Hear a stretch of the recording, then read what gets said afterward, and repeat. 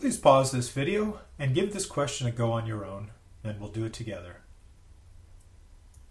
As always, we'll begin by reading the question stem, which asks the following. Which of the following, if true, would most strengthen Dr. Kim's hypothesis?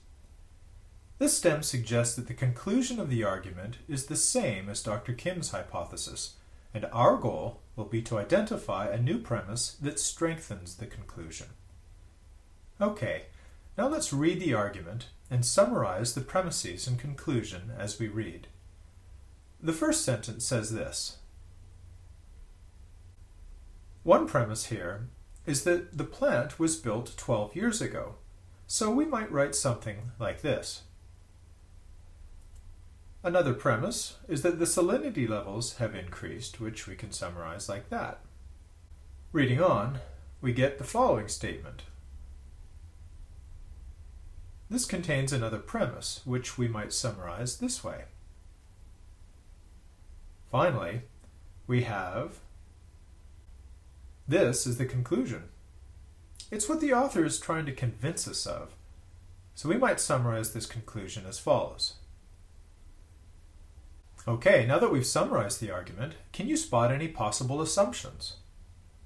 Well, notice that this is a cause and effect argument, since the conclusion is that the high salinity in the river is causing the decrease in Polafish egg production.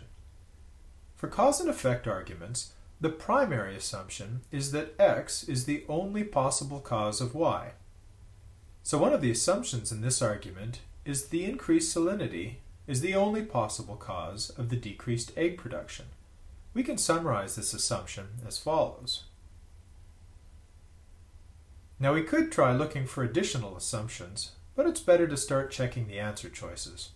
As we do so, we should remember that to strengthen a cause and effect argument, we need to provide additional information that either supports the causal effect or eliminates the possibility that something else caused the event.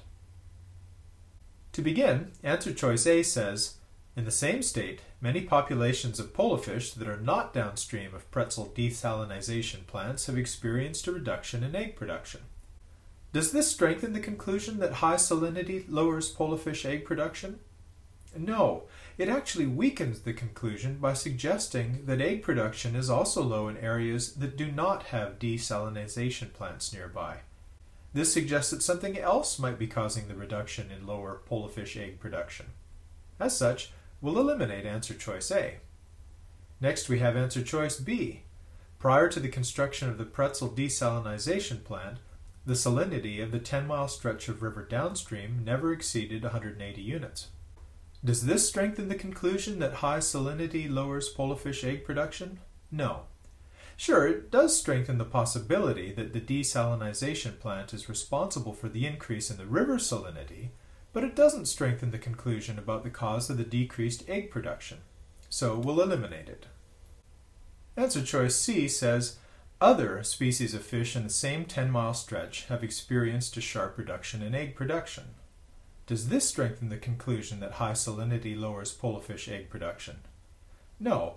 This premise merely tells us that the egg production problem is not unique to the Polafish. This suggests that the thing causing the reduced Polafish egg production may also be causing reduced egg production in other fish. Since there's nothing here that strengthens the causal relationship between increased salinity and Polafish egg production, we'll eliminate it. Next we have answer choice D.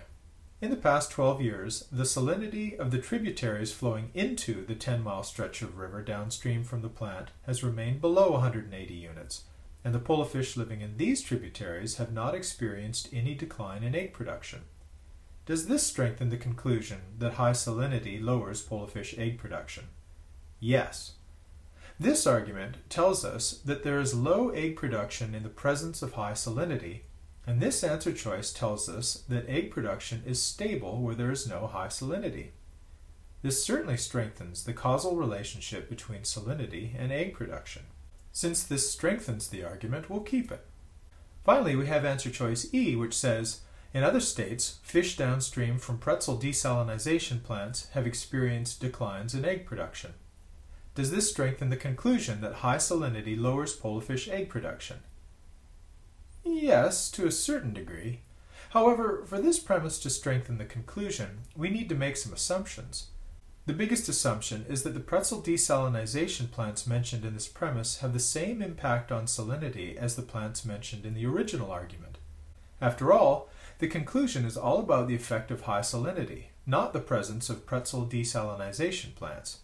So in order for this answer choice to strengthen the argument, we need some kind of assurance that those pretzel desalinization plants in other states do indeed increase salinity levels. If those plants do not increase salinity levels, then this premise actually hurts the conclusion, since it would suggest that something other than high salinity is lowering the egg production. Also note that answer choice E refers to fish downstream, but it does not specifically mention Polafish. For all we know, there might not be any Polafish in those states.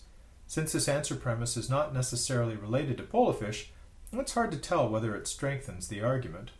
So while answer choice E might strengthen the argument if certain assumptions are made, it does not strengthen the argument to the same extent that answer choice D does. So when we eliminate answer choice E, we see that answer choice D is the best answer here.